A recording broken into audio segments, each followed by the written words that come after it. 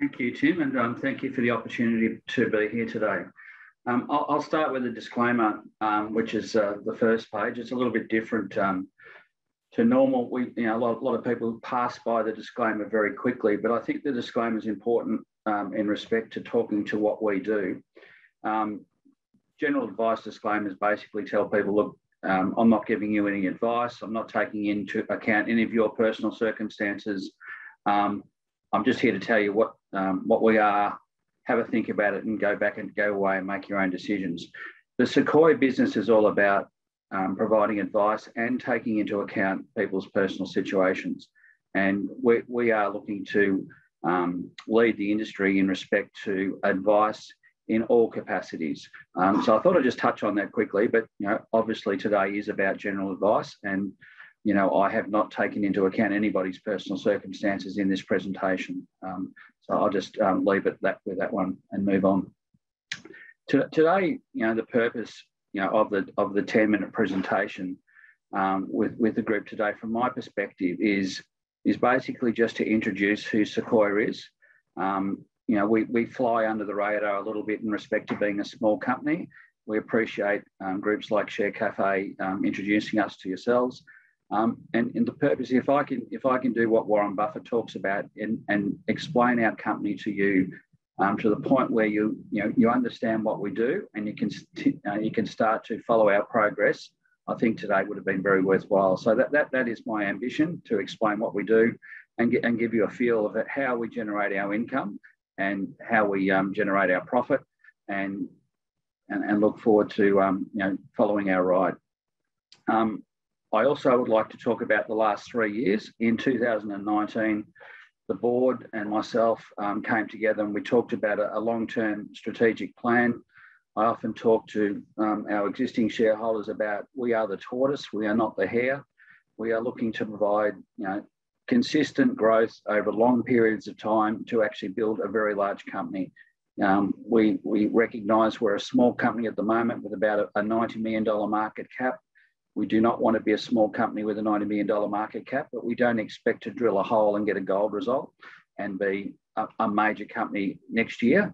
We have a 3, 5 year, 10-year plan to continue to grow very steadily, increase our EBITDA, increase our net profit after tax, increase our dividends, increase our share price, and slowly look to achieve our long-term goal. And I also would like to, probably the last part of the session, the last 2 parts of the session, is introduce the consolidated parts of our business. We've got 20 different companies within the business with one core function. The core function is to provide the advice industry and the community financial advice in all capacities, and try and help the advice community drive down the cost of advice and assist the community access advice. And that is what we're all about. I'll move to our next slide. The financial results for 2021 were very good. Every single indicator was a positive. We have $116.5 million of revenue in the year 2021, which was 30% increase on the year 2020. So whilst I talk about the tortoise, we are growing quickly, and we expect to continue to grow revenues regularly. A number of the revenue growth this particular year was from some acquisitions. Our organic growth contribution looking forward is 15% in revenue, and we expect that to flow down at a greater rate in our EBITDA, net profit after tax, and so on, as we get greater scale, greater synergies from the business. EBITDA last year was $11.5 million. Our EBITDA is very similar to cash. So we're basically generating $11.5 million of cash each and every year, last year, and that reflects an EBITDA. Net profit after tax and taking away the depreciation was $7.2 million and $5.5 million in respect to net profit after tax. What we are about is, Warren Buffett talks about one of the wonders of the world is compounding. We are looking to generate around about $800,000 to $1 million per month in cash earnings, and we are looking to use that to compound our performance. We are looking for acquisitions in almost every case. we're looking to use the cash we generate to make acquisitions. We're looking to make acquisitions on PE multiples of 4, 5, and 6 with cash.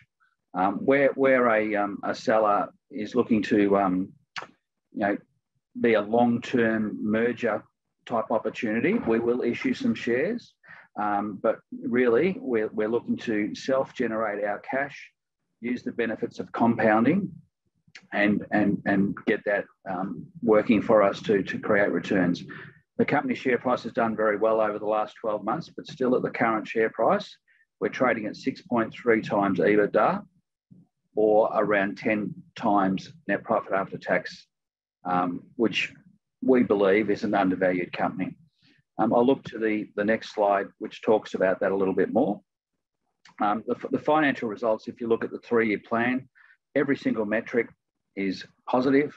But if you look at the 0.8, the EBITDA multiple that we're now generating is very, very low compared to our peers. If you look at the financial services sector, the average EBITDA multiple is closer to 10. And I think that's a reasonable multiple when you consider the cost of interest and the sort of yield you can get. 2 years ago in 2019, when our share price, when we set this new initiative, our share price was 20 cents. Come 2021, our dividend was 1 cent. So 2 years out, we're looking at a 5% yield. We're not a dividend company, though, I might point out. We are a growth company. We're only looking to pay 20 to 25 to 30%, growing slowly as our dividend distribution. We are really looking to use the compounding effect of generating cash to buy businesses to continue to compound that return, and that is what we're looking to do. So for every dollar, obviously we pay 30 cents in tax. We're looking to pay 25 cents in dividends, but use the 50 to 60%, 60 cents in the dollar that we're generating each and every month to go and buy another business.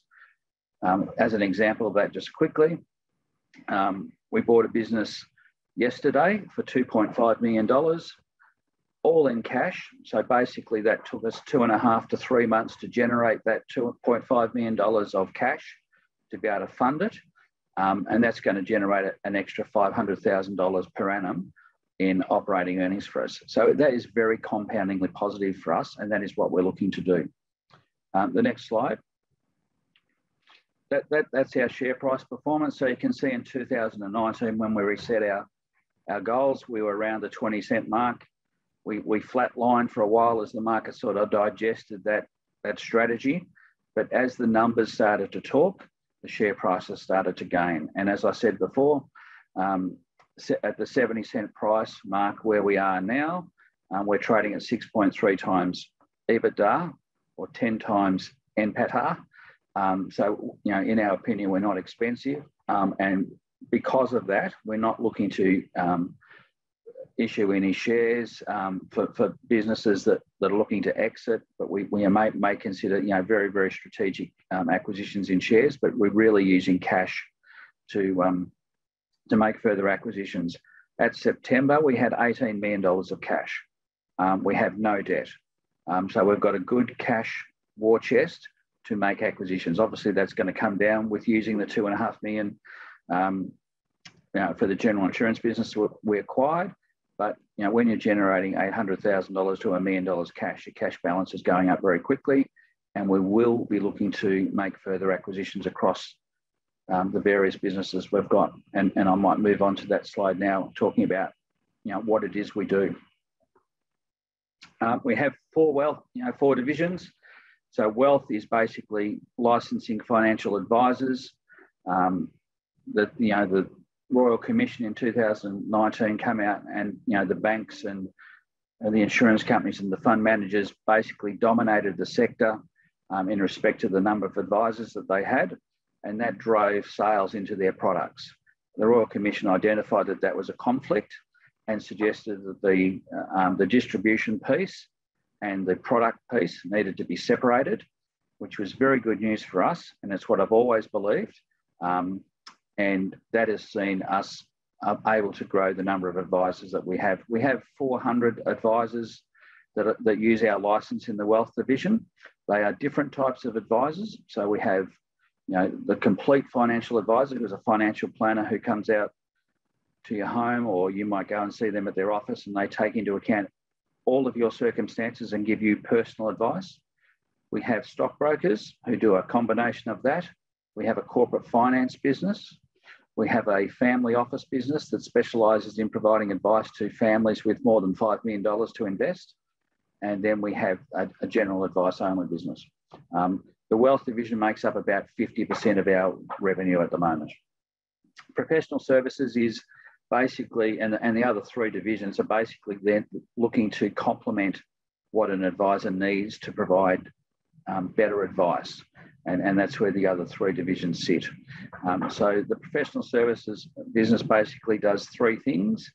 It provides the accounting industry access to legal documents. So when you go and see your accountant, you set up a company, a trust, or a super fund. They buy that company or set that company on your behalf. They buy it through businesses like ours. So, Constitute, Doc Centre, NTAA Corporate, Panther Corp, are all document businesses. We are moving those businesses to a software as a service, but at the moment it's a commodity that allows us to engage with more than 1,000 accountants and also doing more than 100 documents per day. The Sequoia superannuation business basically does similar. It provides financial planners and accountants the ability to do their self-managed super fund administration on their behalf. Again, looking to reduce the cost of advice by using an outsourced provider that can do it at a lower cost in a more premium manner to allow the accountant or the advisor to actually do what they do best, and that's give personal advice. Equity markets is basically direct to the market investments. So we're an ASX clearer, similar to some of the businesses that you see like Pershing or FinClear, Open Markets, those type of businesses. We clear for 55 AFSLs, which is 55 other licensees. They buy and sell their shares, and we do the back office clearing. So it's very much an administration business. And our direct business is a competitor to, in some ways, to Share Cafe, is the Finance News Network, Sequoia Asset Management, and Sequoia Direct. Move to the next slide. Unlike Con, I'm going a bit too slow. The divisional results, all the numbers heading in the right direction. As I said, the only division that suffered a little bit was our direct division. That was because of COVID. We did a lot of seminars at venues. Obviously, the venues are closed, so we couldn't do as much as that as normal. Move to the next one. I think I've covered this, but again, the wealth division basically is all about the advisors. The number of advisors in the market is reducing, but the number of advisors that we're getting is increasing. The level of demand for advice is absolutely increasing. There is not enough advisors to serve the community needs, and groups like us are well positioned to do that. Next one. Professional services, just in the interest of time.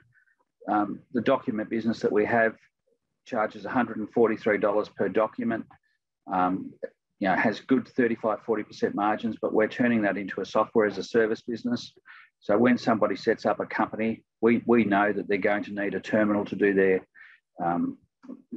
take the money from their clients and pay their bills. We also need that they know they will need general insurance, they'll need secretarial services, they'll need a whole host of services, so that we're looking to add additional product to them.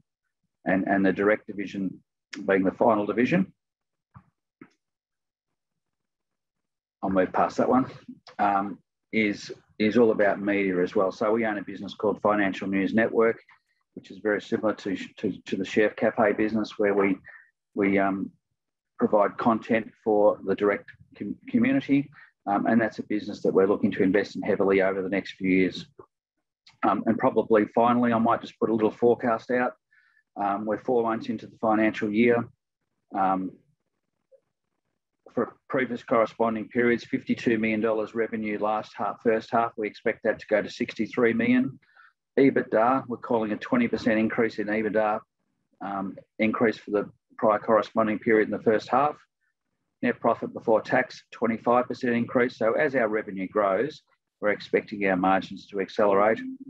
In financial services, the first half of the year is always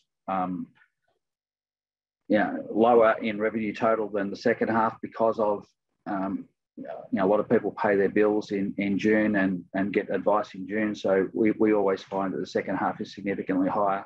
But first half, we're definitely well ahead of the previous corresponding period and ahead of our budget. So I might finish up on that note.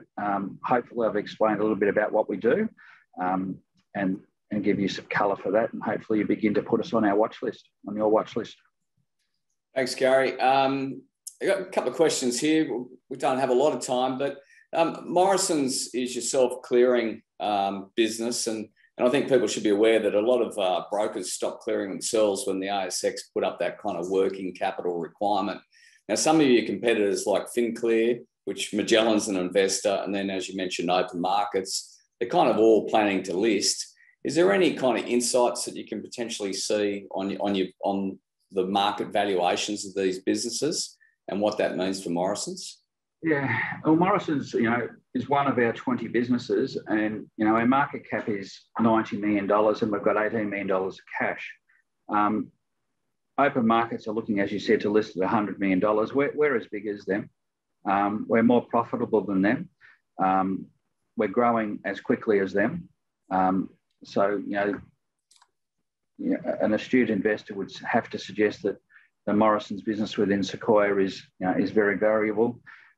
Just this year alone, our Morrison's business from 30th of June to September is up 35% again. Last year, the revenue was up 100%. It's a business that's growing very quickly, and we're winning market share all the time. It'll be an interesting business. It'll be interesting business to look at post potential listings for FinClear and Open Markets.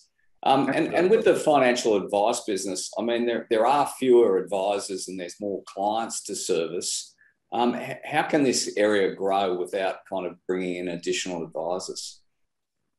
Well, it's going to be very difficult. I think, fintech and robo advice and general advice is probably going to take the younger brigade, but there's an enormous shift of wealth coming in the next few years as intergenerational wealth, and people are going to need personal advisors. So it is a real issue for the industry.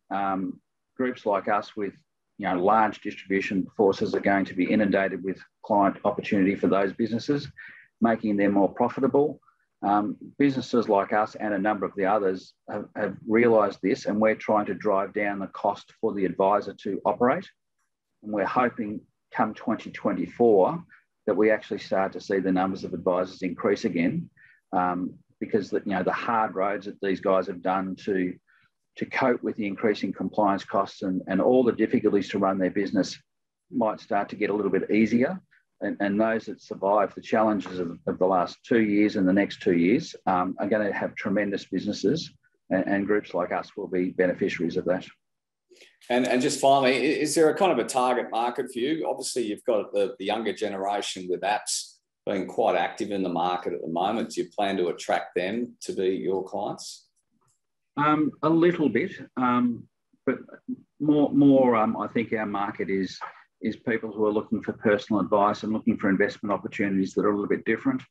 The education that a financial planner and a broker and so on has to have gives them a point of difference for their client base. People who have some wealth are prepared to pay for that. And I think that's our market. So I think it's the people with the money that is our market.